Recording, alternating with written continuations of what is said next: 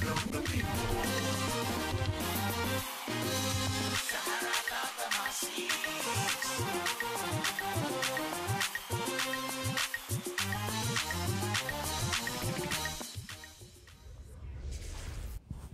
Hi viewers, welcome back to Sahara TV. My name is Adeola Fayon, and this is our inspiration segment where we like to interview someone that we think they've done things that are inspiring. And today to inspire us on the show is Yemi Adamolekun. She's the executive director of Enough is Enough Nigeria. That's a coalition of individuals and youth-led organizations committed to instituting culture of good governance and public accountability in Nigeria. Now, this group is using advocacy as well as activism to mobilize young people as responsible citizens. Yemi Adamolekun, welcome to Sahara TV. Thank you. So briefly, we want to play a clip of your recent interview with a Nigerian lawmaker for the sake of our viewers that may not be familiar with the works that you are doing in Nigeria. So we're going to play just a short clip of that and we'll be right back. We have 5 requests, and then you can respond, sir. Yes. This year alone, you were allocated 150 billion naira. Yes. From 2011, your statutory allocations are not disaggregated. Yes. So we don't know how it is spent. Yes. Now, the estimates that you earn 25 million a month, Yes. 40 million a month, we don't know because you haven't made it public. Yes. What we do know is that your allowances include Yes. wardrobe allowance. So what you are wearing, we pay for it. Yes. It includes entertainment allowance. So Yes. when you go out and entertain guests, we pay for it. Yes. It includes newspaper allowance. We pay for it. Personal assistant, domestic staff, motor vehicle maintenance, we pay for all of it. Above all, you have hardship allowance. Biko, explain to me, what hardship in that building? Okay, now that was not only interesting, I just like the Biko part, like Biko, explain to me, like seriously. So that leads to my first question. A lot of people have been wondering since that video came out, how did she become so bold and so courageous? Where did you get your courage from in a country where most people would rather not talk or take a stand against politicians? I guess I'd say my parents, and then just that I'm quite frustrated, really. So growing up, my parents just provided an environment that you could ask questions, you could challenge things within reason, of course. But I think I had a pretty good childhood in terms of allowing me to express myself. And then now it's just that I'm really, as I describe myself, a frustrated Nigerian. Just too many issues and too much madness. And you say that you're not really an activist, that you wouldn't describe yourself as an activist, you're just a frustrated Nigerian. Why exactly are you frustrated? I mean, I say that because we tend to think of activists as a certain group of people whose job it is to advocate or make noise about certain issues. And I think the point where Nigeria is today, all of us really should technically be activists because everybody has, I mean, just log on to Twitter on any given day and somebody is moaning about something. There's an issue to deal with in Nigeria every blessed day. Once you think something is dying down, something else comes up. So now we're dealing with the bulletproof, 250 million bulletproof cars, as well as the ASU strike, as well as, I mean, a myriad of activities on any given day. So that's why I say that it's not, activism shouldn't be the preserve of a certain group of people. All of us should really lend our voices and actions to what we're frustrated about. I see. Just for our viewers to know a little bit more about you, you actually studied mathematics and economics, but today you're working with Enough is Enough Nigeria, trying to make a change in Nigeria. So if you don't mind telling us a little bit about your organization, just for our viewers to know more about what you guys are doing. It was started in 2010. It wasn't a planned organization. So around the time that President Yar'Adua was ill, a group of young people just thought, look, we're tired of the likes of Wole Soyinka being the ones that express our frustrations. And it's time that young Nigerians also express their frustrations with what was going on in the country. So at the time, we weren't sure if the president was dead or alive. The National Assembly was refusing to, also the Federal Executive Council was refusing to sign in Goodluck Jonathan as interim president. There was a lot of killings going on in Jos. There was force scarcity. There was just a lot of stuff going on in the country at the time. So we organized a protest at the National Assembly, and that's actually how I got involved. Someone invited me to attend the protest, and I went. Fast forward a few months, and we thought, look, we can't just protest every time we're angry. What else can we do? Elections were the next year, and we thought, why don't we try and get young people engaged in the electoral process? So we created a campaign called RSVP, register, select, vote, and protect your vote. And the idea was to get young people in numbers to go out and register and be prepared to be part of the process. So it's not just about complaining, but you're also part of the process of selecting the people that represent you.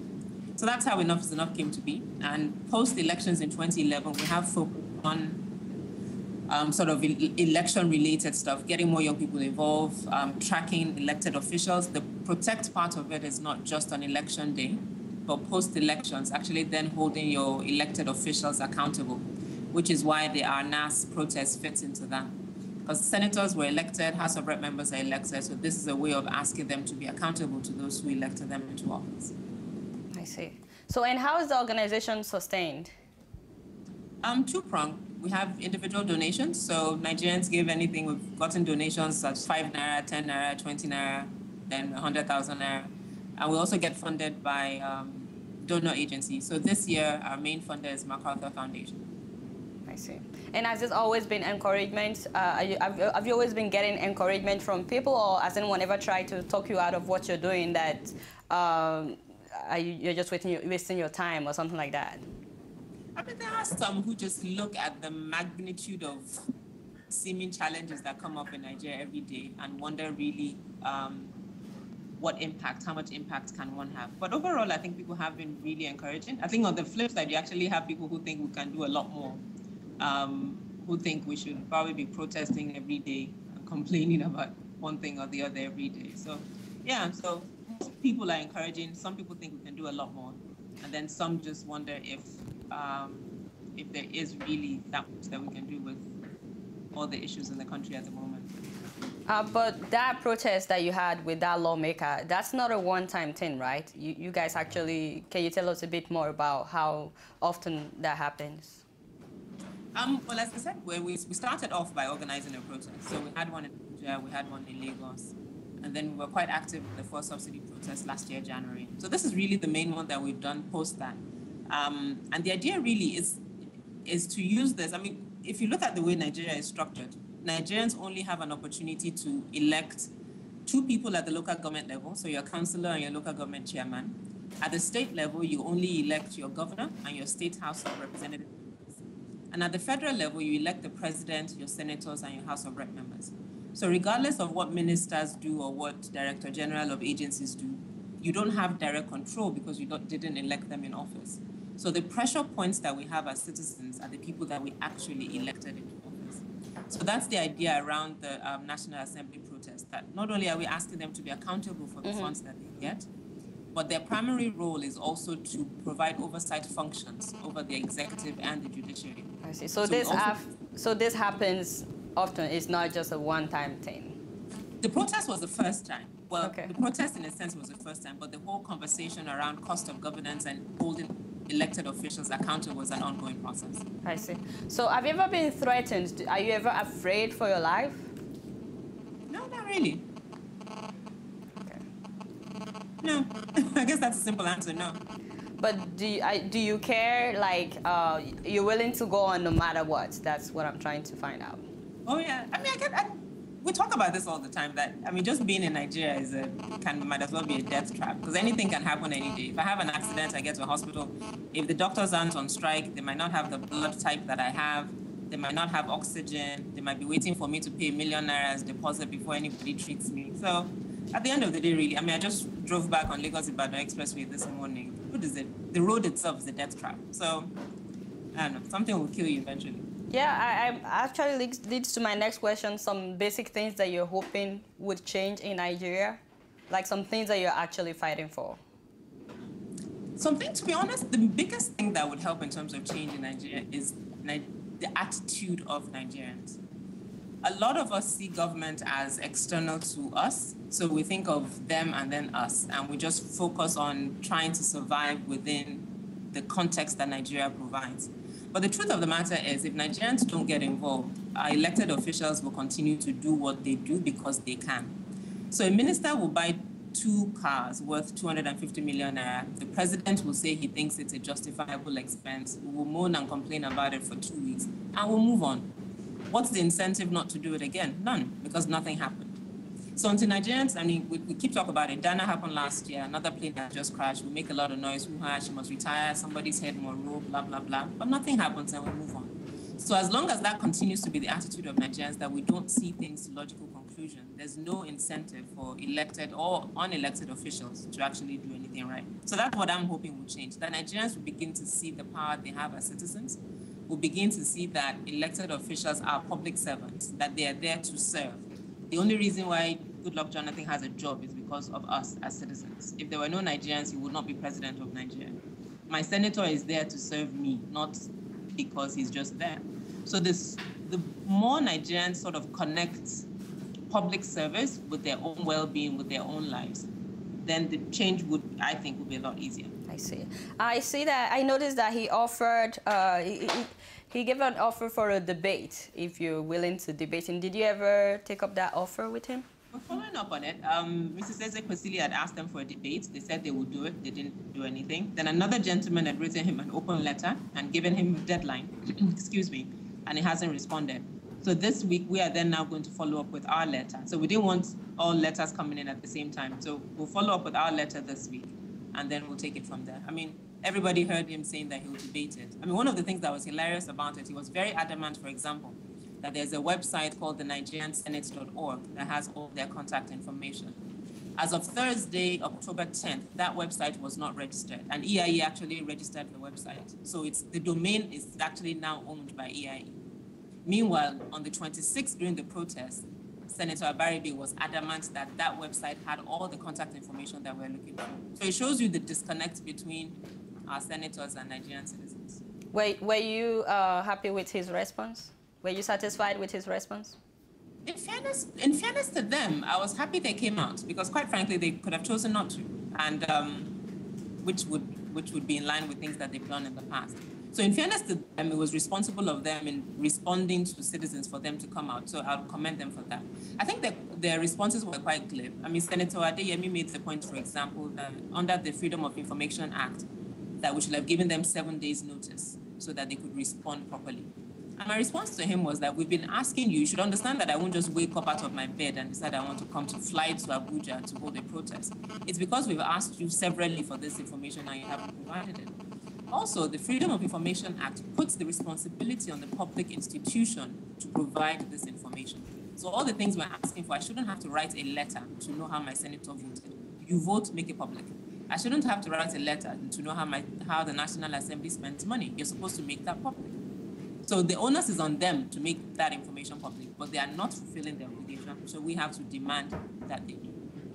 I see. And lastly, I'm wondering if you can say something to some women who believe that something like what you're doing is only supposed to be done by men. Well, men and women are wired differently. Individuals are wired differently. So each person just really needs to fulfill their own purpose. I think that's the way I look at it. So it's not about trying to be a man or trying to be a woman. I firmly believe this is part of my purpose in life. And so I'm not trying to be anybody or trying to be anything. So it's as if you feel passionate about something, and it doesn't have to be, there's so many things that you can get involved with, from at your local government level, at PTA level, in your local community. So it's not about either visibility or trying to be something, but if you're passionate about something, you think you have something to contribute in whatever area, go for it. I guess being passionate is the word, because there are so many societies where women were the ones that made a difference and made a change. So this is not really about what only men are supposed to do. In fact, I feel like the situation in Nigeria is affecting women more than men in so many ways. But I'm hoping that after watching your interview that they would be inspired that we also need to speak up. So you were saying what? No, I said I fully agree with you. I mean, Nigeria has a rich history of women from Fumilayo and Samkuti who blazed the trail in terms of sort of advocating and fighting for rights. And as you rightly said, I mean, women make up a larger percentage of Nigeria's population. So just by default, whatever it is, from the number of people living under poverty, from maternal mortality, child mortality, a lot of these issues, women are the largest caretakers of homes. So a lot of these issues invariably end up affecting more women than men. All right. Thank you very much for coming on the show. We appreciate having your time. Thank you very much, Adela. Yeah. Have a nice day. All right, viewers, that has been Yemi Adamolekun, the Executive Director of Enough is Enough Nigeria. I'm hoping that after listening to her interview that you've been inspired. Stay tuned, we still have more to come. We have our regulars coming up, Dr. Damages and Kipniro. We'll be right back.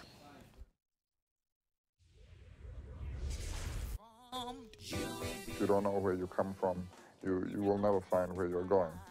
When Nigeria is working, we will all know. PDP and us are diametrically opposed.